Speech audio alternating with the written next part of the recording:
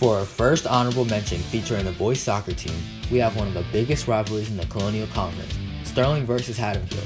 Bruce Williams scores his hard-fought goal to win the game for the Sterling Knights.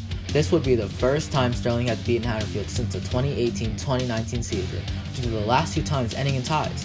In the second half of this very competitive game, the ball gets crossed into the box as a cluster of players make an attempt at it, until Bruce Williams controls it, makes a quick move, then scores bottom left to win the game for his team 2-1.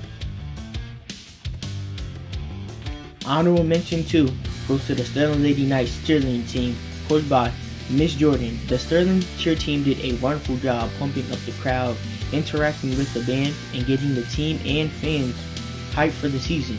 They were a big part of the football team. It's the season ender at Haddon Heights, and senior Amanda Ware does not 1, not 2, not 3, but 12 phenomenal backhand springs to get the momentum of the crowd. West Defford and Sterling are fighting for possession of the ball. West Defford passes it behind Sterling and kicks it towards the goal.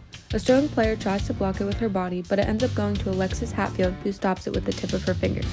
The ball is still in play, and West Defford tries to score a goal 2 more times, but Hatfield stops both attempts.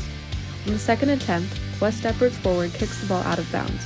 Hatfield's phenomenal save kept Sterling in the game, but unfortunately, Sterling went on to lose the game 1-0 after a great attempt by Alexis Hatfield.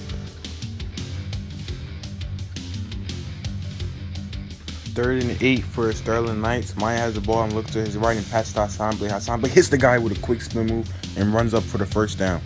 Great move by Hassan Blake. Amazing IQ, and seeing the guys behind him and so is Maya making a quick pass for him. Let's go for the replay. Maya has the ball, looks to his right real quick.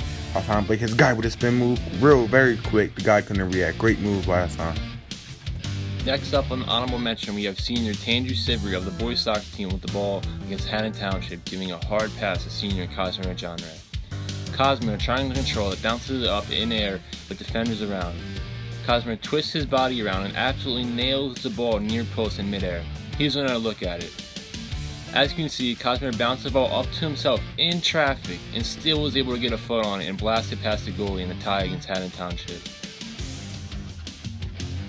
Coming up at number 10, Hatfield gets a penalty kick early in the game, and in net, Joey Lomas. Joey comes up with a clutch save for Sterling with his legs.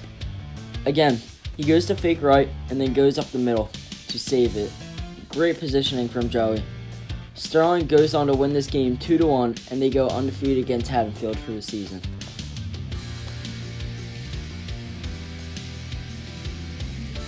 Coming in at number 9, Collinswood Sterling field hockey game. Before this clutch goal, Sterling hadn't scored a goal all year. Junior Amber Powell just changed that with this snipe from deep. Great goal, and also a great pass by Kate O'Keefe, setting up the absolute bomb through 2 defenders. Wow. The team is pumped. It actually looks like it may have been deflected, so let's take a look at the replay. Happened really fast. So looking at it again, you see there's no deflection, clean shot, great placement on the ball. Amber Powell gets the goal. Congrats. By checking the shot out from the back of the goal, you actually get to see how great of a shot this is. Obviously, great pass by Kate O'Keefe. The shot is up, through 2 Panthers. Goal. Sterling ties the game 1-1, and this game will result in an overtime tie, 1-1. Coming in at number 8, we have Kaylee Sheen's equalizer against Haddon Heights. Freshman midfielder Bridget Dixon wins possession for Sterling.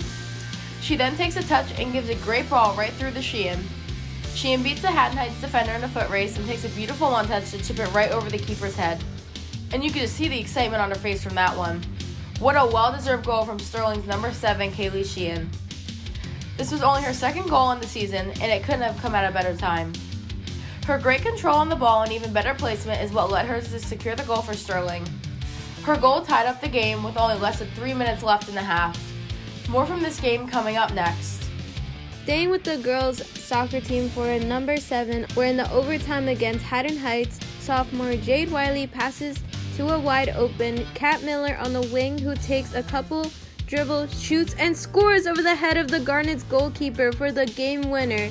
Great control by the junior forward, and a better shot for the golden goal for the Lady Knights to end their regular season in a dramatic fashion.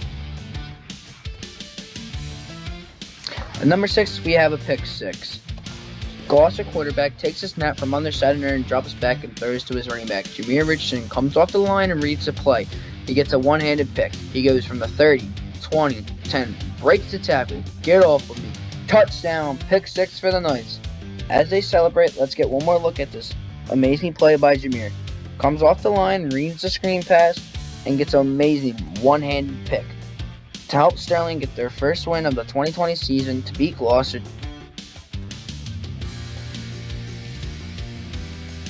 Coming in at number 5, we have number 19, sophomore Lexi Berkeley, with this amazing shot from past the 18 for her first goal of the season, and to get one back for the Lady Knights against Haddonfield.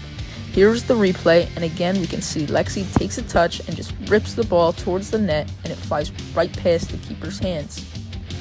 This is a great take and just an extraordinary shot. Well done to Lexi Berkeley for this goal and their second to last home game of the season.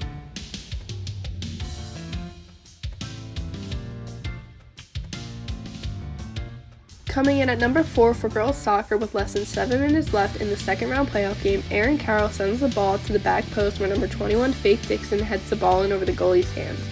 This was the insurance goal for Sterling against the Panthers as they defeat the number 1 team in the Patriot Division. This goal was Faith Dixon's third goal of her junior season, as well as Erin Carroll's third assist of her junior season. Sterling would go to win 2-0 in a shutout and advance to the semifinals of Group 2 for South Jersey. At number 3, with Casimir's game-winning goal versus Lindenwold. After a great cross from Matthew Martin, there is a scramble in the box. It somehow ends up on the foot of Casimir, and he makes quick work of it, striking the ball hard into the back of the opponent's net. This game ended their season, leaving the boys' record to be 7-3-2. You can see the look of happiness on his face after the goal, because this is also the last goal he would ever score for Sterling. Coach Mulleys and the boys were happy to scrape out of this game with a win, after such an intense battle with the opposing team. Coming in at number 2 on our top 10, Thompson drops back, scans the field, sees Valeriano in the back of the end zone, tosses it up. Valeriano goes up, snatches the ball out of the air using one-handed for a touchdown. Oh my God, look at the celebration on that kid. Let's see if we can get that thing again. Thompson drops back, makes the throw, pitch and catch, still gets hit. Valeriano goes up for a catch, snags it just like Odell Beckham Jr. Sterling goes on to win in overtime, 21-14. And coming in at clip 1 on a fall top 10 place of 2020, Sterling for his Hatton Heights and the Gridiron in the final game of the season. Sterling just gave up a touchdown seeking to even the score.